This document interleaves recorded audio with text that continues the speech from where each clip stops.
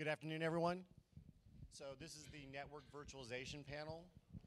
We're going to talk with a number of the vendors and users of network virtualization and talk about its current state, what we think it's going to in the future, and a little bit about how that impacts OpenStack. So before we get too much started here, I wanted to have people introduce themselves. I'll obviously go first. My name's Ken Peppel. I'll be moderating today. Not with any of the vendors here, but I'll let each one of them actually introduce themselves and a little bit about their solution and their company. Dan? Good afternoon, everybody here. Yeah. Good afternoon. My name is Dan Dimitriou. I'm the CTO of Midokura. And we have a virtual network overlay solution for OpenStack handling layer 2 to layer 4. Please stop by our booth later. I can tell you more in detail about exactly what we do. But basically, we cover the gamut of the OpenStack networking functions from floating IP, NAT, security groups, virtual layer 2, layer 3 isolation. Thank you. I'm Mike Cohen. I'm Director of Strategic Alliances for Big Switch Networks. We are a platform-independent, software-defined networking vendor. Our solution is distinct in that it actually is a platform for a number of SDN networking applications, and network virtualization turns out to be one of the key solutions built on top of that. If you look inside our solution, there's probably two distinguishing elements of it. One is that it's actually designed around open standards and open APIs, and this is actually very, very key to offering programmable interfaces and being able to interoperate with things like OpenStack. The other one is actually, in addition to an overlay solution, we actually offer a physical and virtual or hypervisor-based solution where we can actually see the entire network. And rather than offer, in addition to offering overlays, we can actually give you a consolidated view of your network and actually allow people to control the entire network. So my name is Gavin Pratt. I'm the product management lead for cloud storage and networking at HP Cloud Services. So HP is a big company. We're both a vendor and a user of software-defined networking. I know we've had some announcements the past month or so, and happy in Q&A to get into that in more detail. But from the cloud service provider perspective, we're operating one of the largest OpenStack-based public clouds, and we plan to move. Quantum wasn't originally part of OpenStack, but now that they're bringing it in, it's getting more stable. We're planning to support Quantum with an SDN controller, and happy to chat more about that. And again, obviously on the hardware side and the private cloud side, we're planning to be involved there as well.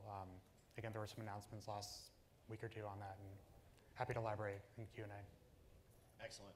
So I've got a number of questions that I'll be asking them here over the next 10 or 20 minutes, and then we'll open up for audience questions. When we do open up for audience questions, I'd ask you to come up to the front microphone. Since we are recording this, if you could speak up so that people who actually see this later can hear it. But I'll open it up for them then. But let's start with, what do you believe the current best use cases for network virtualization or software-defined networking are within the context of the cloud? And since I started with Dan last time, I'll start with Gavin this time. Yeah, no, thanks. So I think one thing that's worth mentioning is, I think software-defined networking is really important. I think that's why the Quantum sessions seem to be packed, every one of them. And HP is a very big believer in SDN. But it's worth noting that SDN is not right for every customer and every use case. I think some of the first adopters we're seeing of SDN are the cloud service providers. And we're going to start seeing some large enterprises as well. And that really revolves around two key value propositions of SDN that I think SDN is somewhat uniquely positioned to address. So one is enabling network isolation at the tenant layer. For large multi-tenant clouds, it's very hard to scale VLANs, especially in a multi-tenant way, at the scale that HP and Rackspace and Amazon Web Services are operating at. So that's one important way, from the cloud service provider perspective. Another important use case is when you look at large enterprises. So BRE in the HP keynote earlier today was talking about the whole notion of the production workload at the enterprise level and how enterprises need to be able to span different data centers in a true hybrid cloud way. And a lot of people talk about hybrid cloud, but it's something that currently just a lot of people are talking about. But to really enable hybrid cloud, you need to be able to have a single network topology that spans multiple data centers and do things like handle IP address overlapping stuff like that. And so that's the second large use case we see in the near term. Yeah. So I would probably describe, three key drivers we're seeing around network virtualization.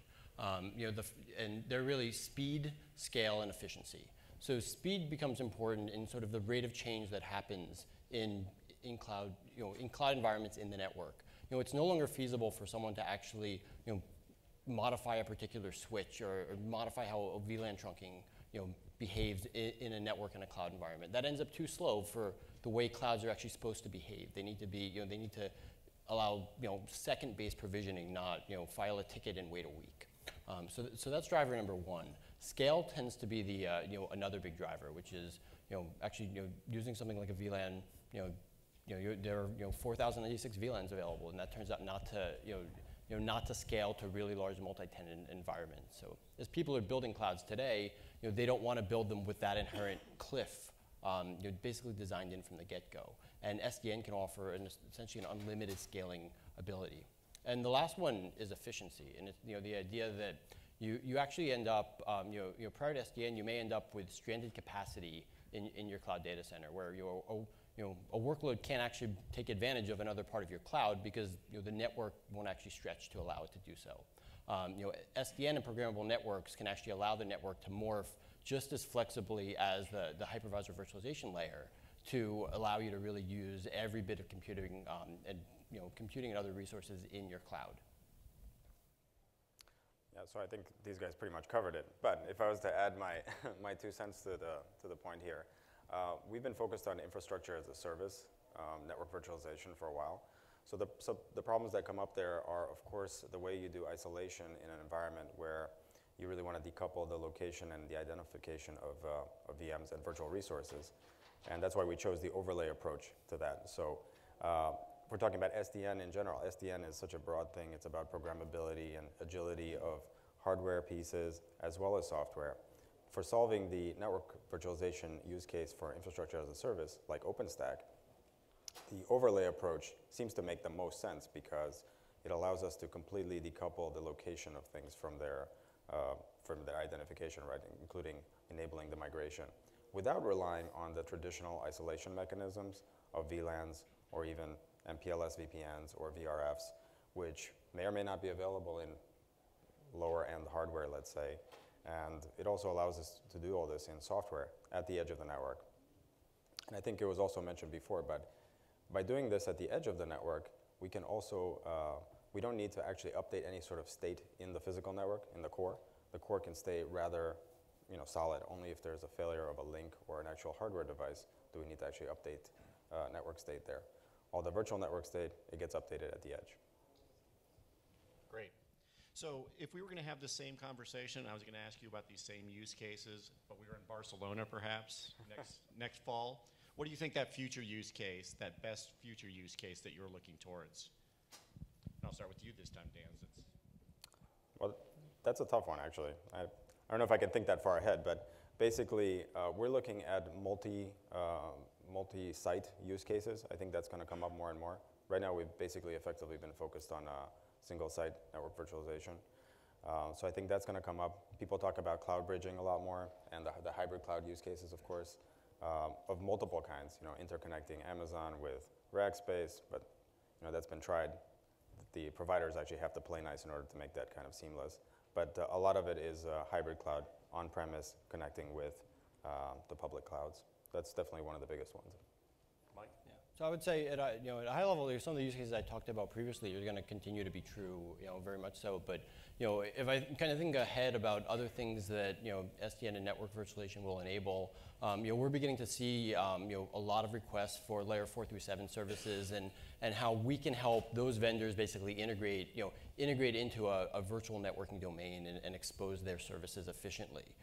So I think that's one really key driver. I think we're going to start seeing things like an intelligent network where you can actually the network can actually start working with things like a Nova scheduler and actually give it information about what's going on in the network and help it intelligently place VMs for particular workloads. So I think you're gonna start seeing a network that's very API driven and can actually start exposing information and now tightly integrating with other pieces of OpenStack. And I think that'll be where things start getting very exciting. Yeah. So I mean, certainly when you're thinking, 6 months out, I don't know that the use cases will necessarily be dramatically different than at least the two that I was talking about earlier, but I think they'll get better. And so, first of all, when you think about it from a cloud service provider perspective, offering multi-tenant network isolation at scale, I think you'll see the better ability to do that at scale. So one challenge with SDN is, on the one hand, there's this camp that says, let's pull out the control plane, have a central control plane, and then you can handle all the devices. But the problem is it doesn't scale super well. So how do you, on the one hand, centralize a control plane, but at the same time distribute it so that it actually doesn't have performance bottlenecks, such as either single points of failure or some general databases that don't operate well at scale. So I think as you start seeing people handle this, centralized yet distributed model, that'll be one thing. And also, kind of like we were saying earlier, we're bridging multiple sites. I think initially you're going to see that as a somewhat non-automated process, but I think down the road, I think you'll see much more automation and integration across clouds. And like they were saying, we have to all play nice with each other. And I think certainly one kind of request to the community is, when we look at Quantum, currently a lot of functionalities in the core APIs. There's also a lot of functionality that's currently being delivered by different vendors via different extensions, and that's not really sustainable if we want to see true inter-cloud operability. And certainly, long term, we'd like to see automation and management and security tools can kind of go on top of that, but to facilitate it more. But long term, we need to see more functionality move into the core APIs versus proprietary extensions. And once we see that, then I think we're going to see an explosion of different use cases and value-added software and services that will enhance those two use cases I described. Excellent. So we've talked a little bit about why people might be moving towards network virtualization. What do you think the biggest obstacles, though, that are really facing people that are looking to embrace that today? And I'll start with Gavin down at the end again. Yeah, at the risk of being like a broken record, so on the cloud service provider perspective, many SDN controllers don't work well I'll call it at scale, but when I say at scale, I mean like the HP, Amazon scale. Certainly, you can operate a small cloud with even the free open source SDN controllers out there, but to actually work at scale, you need a much more complicated and yet elegant solution. And so that's something that I think one thing people are struggling with. And then again, on that second use case, I think we already talked earlier, but just having the technology and the open standards to facilitate the cross-cloud interconnection, I think, is another key issue. And I guess I'll mention a third thing, which is, so eBay, for example, was one of the first adopters of SDN, and they're using Nicira. But if you look carefully, they're doing it just for a small dev test workload right now. And so one thing that people are struggling with is, even if they decide SDN is right for my company, and by the way, it's not right for certain companies, but for them it might be right, how do you rip out the entire network control plane and replace with an SDN controller without destabilizing your business? And so we're already seeing some vendors starting to think about that and start to develop solutions, but basically having a seamless migration path that enterprises are going to require, at least for non-greenfield deployments, I think is something that needs a lot more development before we see widespread adoption in existing networking infrastructure. I would say one of the bigger barriers we're seeing right now is a bit of kind of a mind shift, a mind shift that needs to happen in terms of how people think about networks and what are the inherent constraints of networks. So SDNs actually start eliminating a lot of the things you thought you could not do in networking. You can actually now do, because your network is open and programmable. But you actually have, the people that have been running networks for many years are used to the way things operate, and they're used to a set of primitives.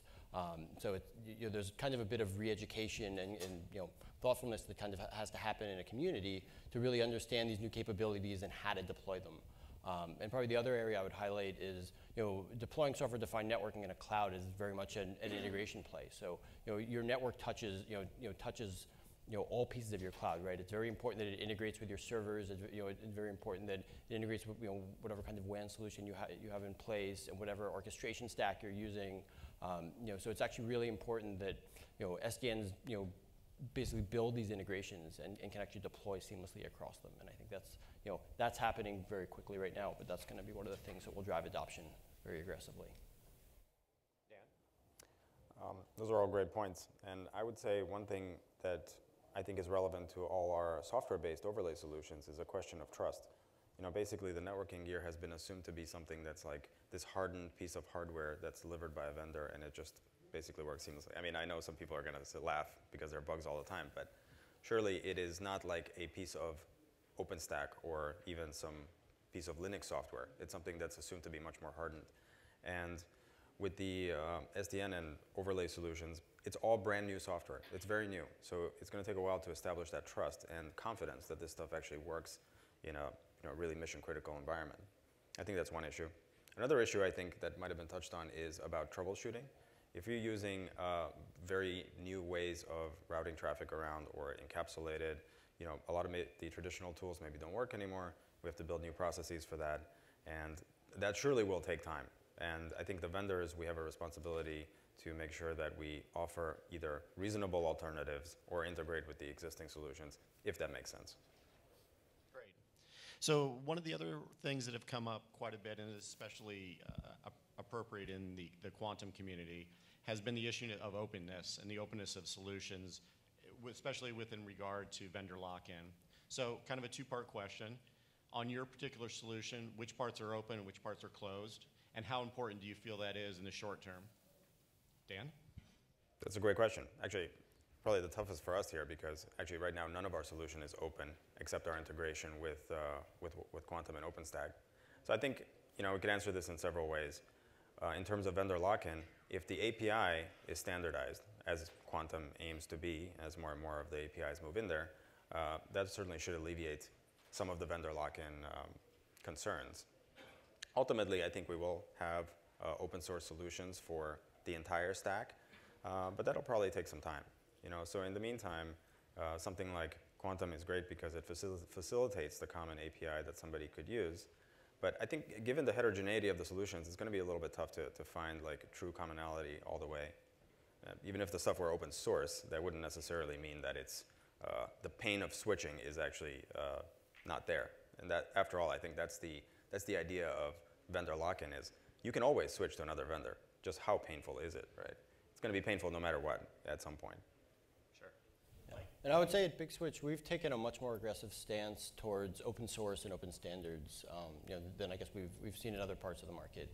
So we have the core, the core of our controller, the kernel that actually speaks down to different switches in the network is open source. It's Apache license. It's a project called Floodlight. And this is something we actually embedded in the commercial controller that we ship. So that's actually one big piece we're doing, and this is available to the community. And in fact, Floodlight has its own community building around it, building different SDN applications. The other thing we've been doing is trying to stay very, very close to open standards. So our controller speaks a number of protocols down to different switches. OpenFlow is one of them, and OpenFlow has been friendly to us because it is a standard. It's being picked up by a number of vendors on the physical switching side, and it's also showing up in hypervisor switches. And then we're obviously going to we'll extend that to support VXLAN and VGRE and different protocols as they become really tightly supported standards as well. But I think this is where what's going to really drive SDN is really solidifying these standards and people using open source and open standards as the foundation for these platforms, and that's what we've been doing. I think from the very foundation of the company, really. Right. So HP is pretty similar.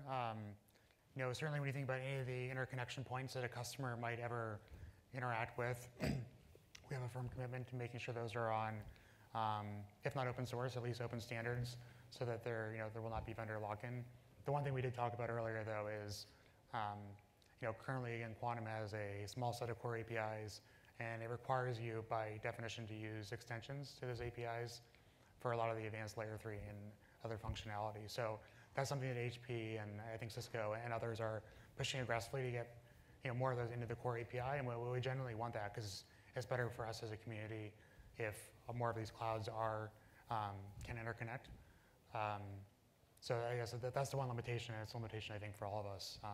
But again, we're firm backers of that. But certainly when you think about things like, if I want to create a tunnel between the HP public cloud and my on-premise enterprise data center, that's going to be entirely via open source, open standards, such as IPsec, and we're certainly be supporting, although not requiring, OpenFlow on switches and routers. So certainly if you have that, it'll probably work best. If you don't have OpenFlow, our controller will still work, but maybe it won't work quite as fast. But I mean, OpenFlow is an open standard, and HP is an active contributor to that community. Great. So we've talked a lot about use cases, and it seems a very clear use case in the service provider markets. But a lot of people here are probably looking at using OpenStack as a private cloud solution. And so do you see big drivers today that will push private clouds to actually use network virtualization? Or do you think that's going to come further down, probably down the pipe later? Gavin?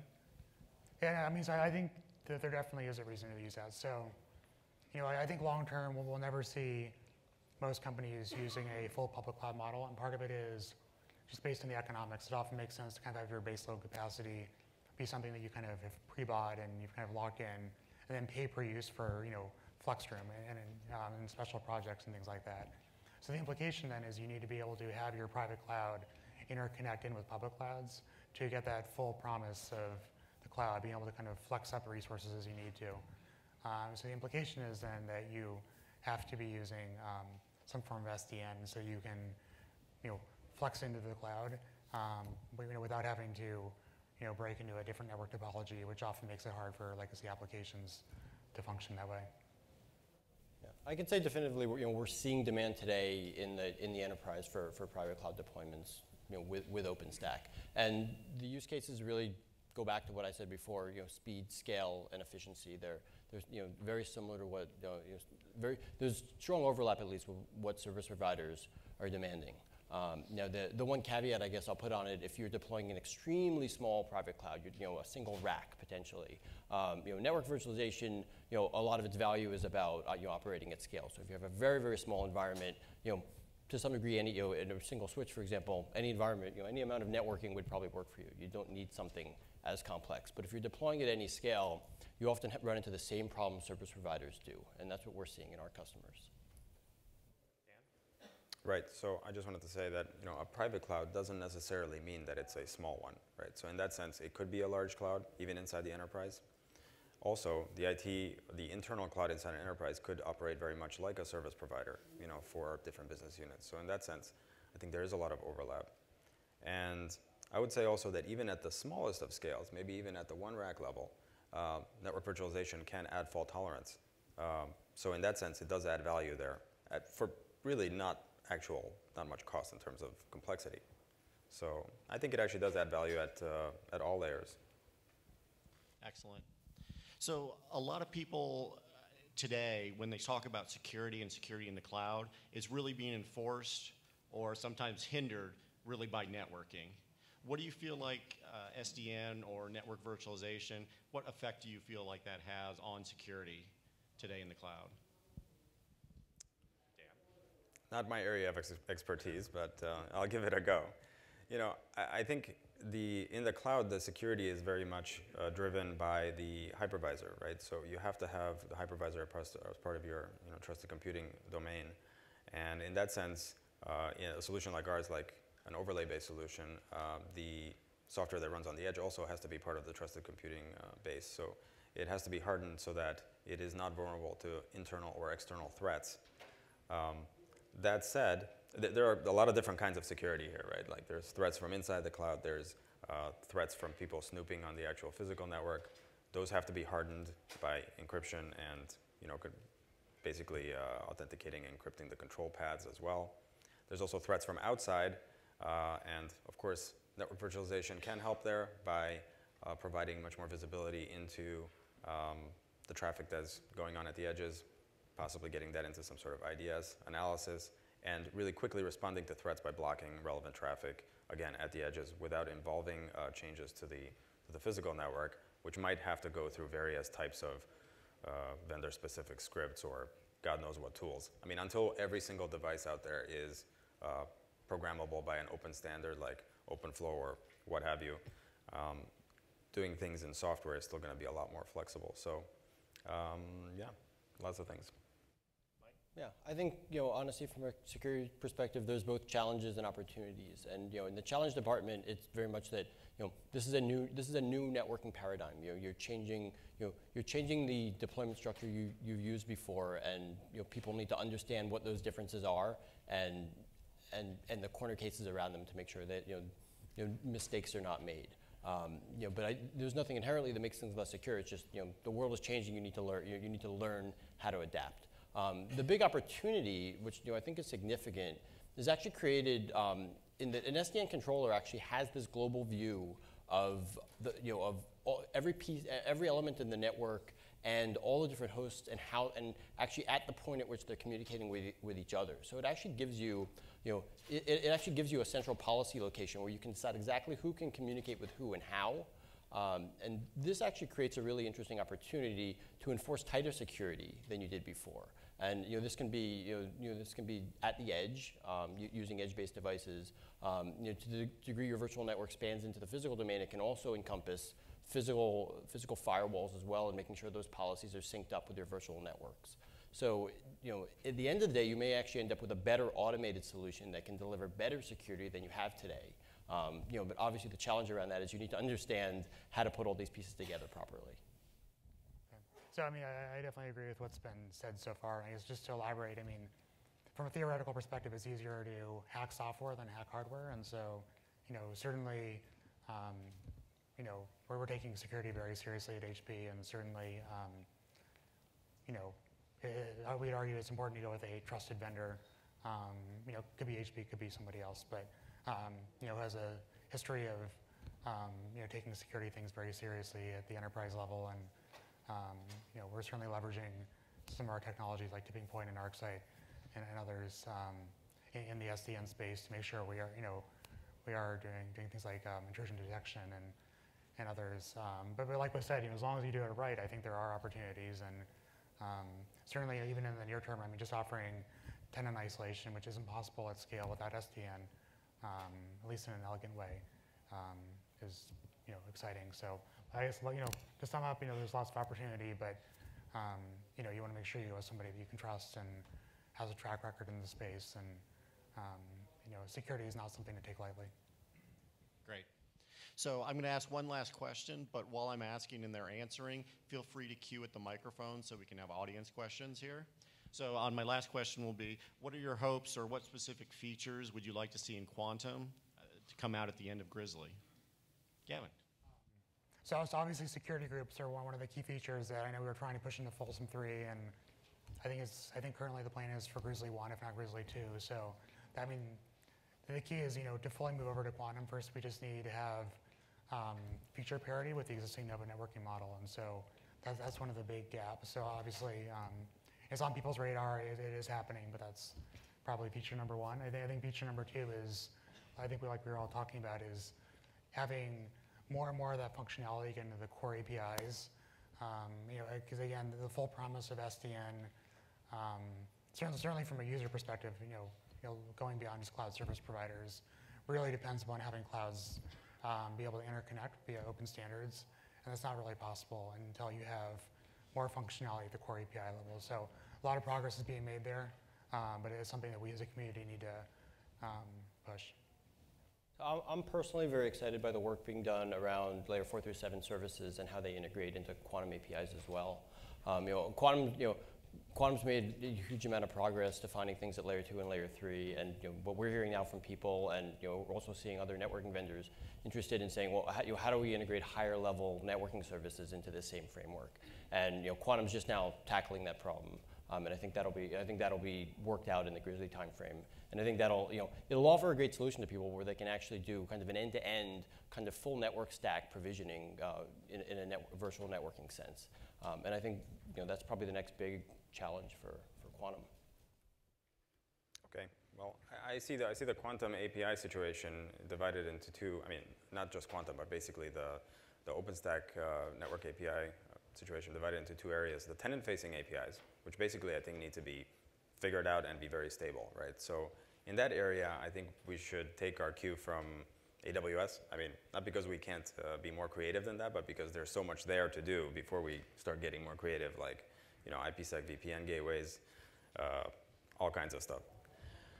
And on the other side, right, like ELB, load balancing services, that's been a hot topic. There's like 4 sessions on that these days. And then on the other side, the provider side APIs of Quantum, I mean, they're extremely immature. There's almost nothing there. So each vendor presumably is doing their own thing, for the provider side. And I'm sure that adds to the vendor lock-in, the pain of switching out, right? So the provider stuff needs to be standardized just as well as the tenant. Of course, not as much, but it's also important. So. Good. Are there any questions? Okay. So picking up on the topic of layer 4 through 7 services, what layer 4 through 7 services do you think will be most popular other than load balancing? Wow, that's an obvious one. Yeah. And where do you believe that the best way to integrate that in will be? So there's been a few different ways out there that you've seen in the market today. One was really around automating hardware. There were also a lot of talk of just doing software appliances. Yep. Other people have actually looked for real services, people like Embrain and such. Where do you feel that that's going for layer 4 through 7 services? Definitely load balancing, top priority, right? Because it's a fundamental requirement. Maybe deep packet inspection firewalls, things like that. I have to say, I really don't believe in integrating the hardware appliances into the model because we're an overlay solution. So I think probably you all know why we don't believe in that. And I think it also complicates things quite a bit, right? So I like the Embrain model, fundamentally, the scalable software appliances. We'll see how it goes, So, I agree in terms of services people are interested in. It's going to be obviously load balancing would be number 1. Firewalls will probably be number 2, and there'll be a number of kind of other security, intrusion detection, for example, maybe also pretty high on the list. As things people are interested in. In terms of the model that ends up winning here, again, I probably have the view that it's going to be probably a mix of edge-based and hardware appliances. So we don't actually build solutions at this level. We work with partners, and the partners I've talked to, the hardware boxes tend to have some different use cases and some fundamental capabilities that some of which can be matched and some of which can't be matched in the virtual appliances. So I ultimately think the solution will probably end up being needs to support a mix of these for a while, and I honestly believe the APIs we develop should not be closed off to working with hardware appliances. Yeah. So I mean, I think Dan and I are pretty aligned in it. I think that's true for the most part. I guess I think like Dan was saying, I'm probably more of the mindset that it'll probably be more at the software layer, just because that enables more distribution of both load balancer and firewall functions. And if it's not distributed, it's hard to really take full advantage of SDN, the promise of SDN. Okay. So switching gears a bit, just about adoption and where you see the market going today, how fast do you think that customers will actually adopt some of the network virtualization that you see today? Obviously, there's been a handful of use cases and people announcing like eBay, but how far do you think, or how long do you think it will take to actually get a broader penetration? So just from your guesstimate, when we're talking next fall, 2013, what percentage of OpenStack solutions do you think will have some form of network virtualization in it? Yeah. Well, so if you read the latest Gartner report, they say that SDN is 5 to 10 years out from mass adoption. But that said, I mean, I think that kind of misses a lot of nuances. So cloud service providers are obviously adopting it today. Enterprises like eBay are starting to play with it, but I mean, I think even the more sophisticated companies like eBay are still probably 3 to 5 years out from mass SDN adoption. But certainly for specific use cases, I mean, we have large enterprises today that are engaging with us, I mean, today on leveraging SDN principles to be able to, connect to different data centers and burst in. And but again, that's kind of on a per use case basis, and it is with more of the sophisticated IT forward-looking companies. So, I'd probably say 3 to 5 years out from mass adoption, a little sooner than Gartner, but yeah. I probably don't know if I could be as specific in giving specific kind of year guidelines, but obviously this is a new technology and it represents a paradigm shift and a huge opportunity. So you're going to see kind of an early adopter to mainstream model that follows most other technologies. So I would think of I was probably in a minority of folks here. I was at the first VMworld conference. Essentially rolling out hypervisors for people that were not used to running them, and that technology took a number of years to kind of mature, and now it essentially dominates the industry. And I think we're going to end up seeing that with software-defined networking as well. It really will redefine what's going on in networking. And there'll be a number of use cases where it has immediate value and it'll start getting deployed immediately. It's being deployed today, in fact. And I think next year we're going to see a large number of customers talking about how they deployed SDN. But obviously, for kind of old school enterprises that don't want to change anything, it's going to take them a long time to get comfortable with changing. I'm an engineer, so if you ask me, I think all of them should be adopting SDN by the end of next year. And if they're not, that's probably because the solutions from vendors like us and others aren't quite ready enough, to meet their exact needs, right? And of course, there's the conservative aspect that kicks in. So I'm just going to focus on figuring it out, what they need, and implementing that. Okay, excellent. So, I mean, we were kind of talking about this earlier, but there's this whole issue of greenfields versus non-greenfield, and so certainly so eBay in their latest deployment was for a greenfield dev test solution in-house, and so I think we will see more adoption for those greenfield deployments, but I think the challenges that vendors such as perhaps us or others need to think about is how do we give existing customers with large installed network infrastructures a migration path. And so, I guess my prediction is over the next 5 years, we'll see more and more companies come out with migration path solutions. And if that were to happen, I think it could rapidly accelerate the adoption that you were saying you think makes sense. Because again, I mean, people are doing it from a greenfield perspective because there's no switching costs. Right, that's true. Excellent. So with that, if there's any audience questions, I'm going to go ahead and wrap up. I'm sorry. Could you come to the mic so that we can have it recorded? So a lot of us are interested in building like large-scale multi-tenant with separation in the network, but with open source software. And it sounds like there's not much we can do without some sort of proprietary solution. What's actually missing from the open source implementations that are limiting us from doing this?